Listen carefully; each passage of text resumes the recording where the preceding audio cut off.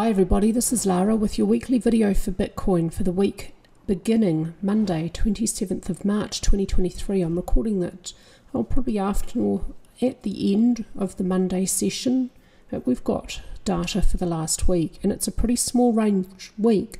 It means the Elliott wave count remains essentially the same, and I was expecting pretty strong resistance about 29,000. That's exactly what's happening.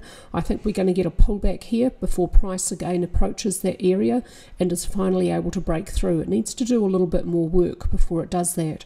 So I've got two areas for support expected: 24,719.58 or below that 22,622.02. The bigger picture for the Elliott wave count remains extremely bullish for Bitcoin. This is the weekly chart. I'll update the monthly chart probably after another week when we get data for March, and I can have actually something to update on the monthly chart. The bigger picture for Bitcoin sees a primary degree first wave within a cycle degree third wave over here at the all-time high, and this bear market lasting just over a year, 53 weeks in duration, a double zigzag for primary 2. When 2 ends, 3 begins. Primary 3 may only subdivide as an impulse. Within it, intermediate 1 and 2 may be complete. If my labeling here is wrong, I may need to move this down 1 degree. It may not be bullish enough. But if we do get a continuation of intermediate 2, if it's an expanded flat A, B, C, and it continues lower, I'd look for really strong support at the upper edge of the bear market channel. Intermediate 2, if it were to continue lower, may not move beyond the start of 1 below 15,480.69. I'm expecting that low now to remain intact. This bear market trend line was important. Draw it from the all-time high to the first major swing high in the bear market. Place a parallel copy on the first major swing low. As price approached this trend line, it found resistance. There's a little pullback in here. It breaks through, it finds support, moves up and away, a deeper, stronger test of support, and a stronger move up and away. This trend line is really technically significant now, and price is behaving very typically about this line. This supports the bullish wave count, this behavior. Let's take a look now at the daily chart. I think we're going to look at all of intermediate 1. This low back down here, the end of primary 2 and the start of primary wave 3 is this point down here. Intermediate wave 1 subdivides beautifully as a 5-wave impulse, minor 1, 2, 3, 4, 5. The third wave has a beautiful curved look to it. This is absolutely typical behavior for Bitcoin. The strongest portion of this impulse is the third wave, and the histogram here shows the middle of the third wave. Following a 5 up, there was a 3 down. This is a double zigzag. I'm labeling it intermediate 2. First zigzag in the double, X, second zigzag in the double. From this low to this high, this subdivides beautifully as a 5-wave impulse, another first wave, and now I'm expecting a continuation of an expanded flat for minor wave 2. 3-wave structure for A, quick zigzag for B, now expecting a 5-wave structure for C to continue lower. I have 2 targets for minor wave 2 support. I'm putting it on the first target, but the second is just probably about equally as likely, if not maybe slightly more likely. Bitcoin's second waves do tend to be pretty deep. This chart is on a semi-log scale, so the logarithmic function has been applied, so this is not arithmetically correctly a 0.382 and 0.618 Fibonacci ratio, and I'll only do this for cryptocurrencies because of the extreme volatility. My first expectation for minor 2 would be the log function of the 0.382 ratio at 24,719.58. If minor 2 gets there and either the structure is incomplete or price keeps on falling, then attention turns to the second lower target, the log function of the 0.618 Fibonacci ratio at 22,622.02. Minor 2 may not move beyond the start of 1 below 19,597.37. And again, I try to explain this every week, and I don't know that I'm actually getting the right words. This is not a target. This is a minimum expectation. When I look back at Bitcoin's price history with a full, complete Elliott wave count, and I look at the length of its third waves in relation to its third waves, and I calculate that, and I put it all in a table, the shortest previous third wave we can see was only 5.71 times the length of its counterpart first wave.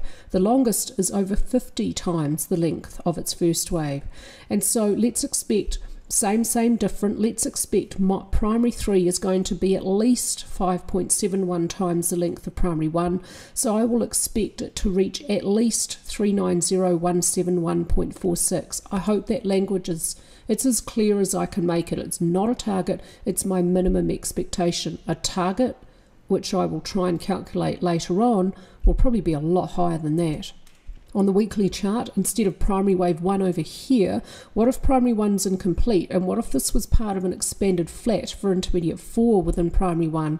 This is a popular wave count out there. I judge it to have a pretty low probability. I would rather not publish it. I'm only publishing it because it's so popular online, and I want to show you why I judge it to have a low probability. Cycle 2, which you can't see, it's off to the left of the chart. It was the bear market from the 2017 high to the 2018 low. It lasted 51 weeks, almost a year. Here, intermediate 4, 2 degrees lower than cycle 2, is much longer lasting. It's lasted 81 weeks in duration. It's the proportion between waves of the same degree and different degrees which give a wave count what we call the right look. And especially at a high degree like this, at intermediate, primary and cycle, we should see reasonable proportion. So with intermediate 4 so much longer lasting than cycle 2, this is an unlikely wave count. Also, it would mean that that within primary wave 1, intermediate 4 is much longer lasting than intermediate 2 as well. It's pretty common for Bitcoin's fourth waves and second waves to not be equal in duration, but only the other way around. It's common for the fourth waves to be brief and shallow, and the second waves to be more deep and time-consuming. When it's the other way around, the probability is pretty low. Possible, but a low probability. So all of that means that the last wave count, which sees primary 1 over here and primary 2 over here, has a much higher probability. On the weekly chart, the last completed week, a really small range week, a little doji moving price ever so slightly higher, higher high, higher low, but the week's closed as a doji. We'll see how the next week closes. It could be if it closes with a red body and moves back reasonably into the body of this candlestick, we'd have an evening doji star. Probably shouldn't anticipate that. All we can say right now is there's the strong green candlestick which had good push from volume, hitting resistance exactly as expected. About 29,000 is really strong. A little doji means a pause on its own. It's not a reversal pattern. Let's see how the current week that's just started this Monday completes, and then we'll know if we have a reversal pattern. Right now we do not. We just have a little pause. The doji also comes with lighter volume, so upward movement was pushing price higher, and then for the last completed week, a decline in volume shows weakness, exactly as you'd expect around really strong resistance at 29,000. No signal from on-balance volume. ADX still indicating there's an upward trend, still in an early stage. RSI and money flow are not overbought. There's still a long way to go before this trend becomes extreme. There will be consolidations and pullbacks along the way, and I expect we're having a pullback that's just begun now. ATR now just starting to show a little increase as price moves higher. Stochastics overbought, but when the market's trending, we use RSI and money flow, not stochastics. And I leave this here. Please don't assume that there is a relationship between the S&P 500 and Bitcoin. The correlation coefficient between these two sets of data shows that there absolutely is not. On the daily chart, here we have upward movement. We have a bearish engulfing candlestick pattern which has come in the context of upward movement. It has pushed from volume, and so this supports the Elliott wave count that expects we're going to get some consolidation or pullback. Very strong resistance at 29,000. Support below now 24,500. Overall, at the end of this upward movement, some decline in volume also supports the Elliott wave count that expects we're going to get a pullback or consolidation. Watch the range from on-balance volume quite carefully. This is a technically significant range now. A break above resistance would be bullish, a break below support would be bearish. Right now, it's range-bound and not giving us a signal, but it's setting up to give us a signal, so watch it carefully. ADX is declining. There's no clear trend. It's now above both the DX lines, but again, it's a very long way to go before an upward trend, if it does resume, would get extreme. Money flow and RSI both neutral, stochastics returning to neutral, price moving down from resistance with no clear trend, and stochastics reached overbought here. Let's expect a downward swing to support, about 24,500. That's it for me this week with your Bitcoin analysis. I hope everyone had a fantastic weekend.